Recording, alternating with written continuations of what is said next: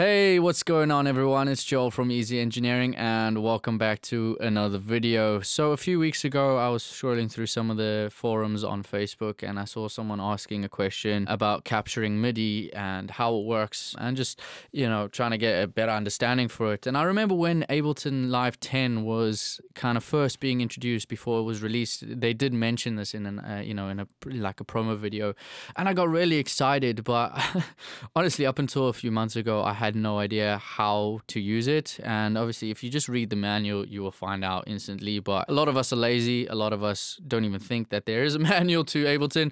So yeah, I just thought I would go in and just discuss a brief oversight into how to use it, why to use it, and just certain things that is included with capturing MIDI. So over here we got just a blank new canvas set up. I've just got one little synth loaded up, and essentially what capturing MIDI is it gives you the opportunity to kind of play around with your MIDI keyboard or your piano or whatever it is without recording, and while you're doing that it is actually capturing the MIDI that is not being recorded.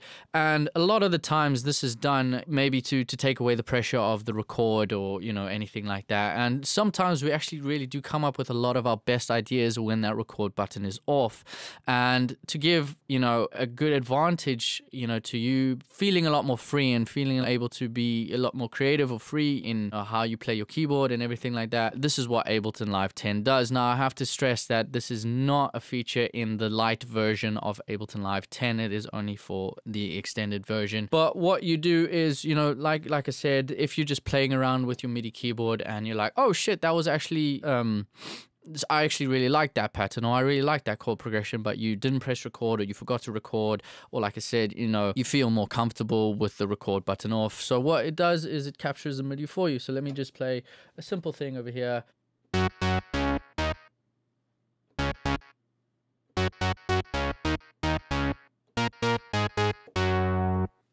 Cool. All right, and then over here is where the capture MIDI button is, and all you have to do is just press the button once and it captures the MIDI over there. And the cool thing about this is if you have a blank canvas up, it will actually try and detect the tempo of the track that you're trying to play it at. And as you can see over here, that's what it's done right now. And the best thing to do for it to be more accurate is to kind of play one or two bars, but essentially the first bar is the kind of MIDI pattern that you want. So essentially you want to end the capture MIDI sequence on the first bar of the second phrase. It's just able to obviously give a full-on reading over here, like you see over here. So if you end over here, there's your first bar essentially, and it will be able to read the tempo a lot easier. Now this is only capable of doing this when it's a new canvas, it's a new project, there's no set tempo or anything like that. The tempo usually only works between I think 80 and 160 BPM, so if you think that it's a tempo outside of this tempo range, then you're obviously going to have to adjust accordingly. But this is the one key feature in Ableton that I think it's amazing. When me and my friends we're making music, I'm usually the one that's building the percussion and the drum beats and the bass line within Ableton, and he's at the back just kind of messing about on the piano, having fun. And this is what we use, and this is kind of what got me thinking a little bit more, because I always remembered about capturing MIDI. I just never knew where it was or how to use it or how to implement it. And it's helped us so much because, like I said, we're a lot more free form. There's no restrictions. It's not like, okay, now we have to record and everything like that. It's just more free form. And if he comes up with something, I just press the capture MIDI button and we go in and find it within the piano roll.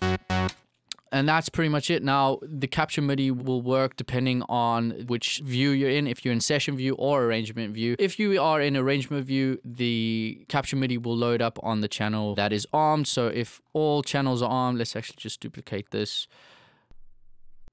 And as you can see, it will...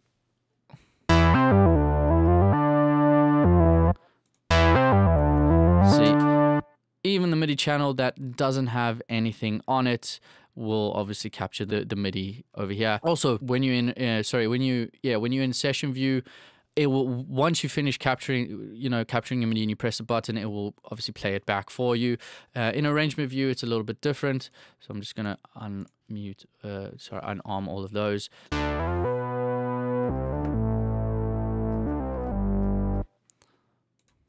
And there you go. It's not going to play it back for you, but it will put it into the arrangement view. And this is a great way of, just getting that freeform going. And the cool thing about when you're in session view is because it's going to play it back, it gives you the opportunity to kind of start overdubbing and everything like that. And it's just an amazing, really key feature that is kind of hidden, but not really. But a lot of people, I don't think, are utilizing it to its full capabilities. And like I said, when it's a new canvas, it will always try and find the tempo that you're playing it at. But when you have a new project open, so let me just go and open a new project. Okay, so now that we have our project open, I'm just going to open up an operator just for cool.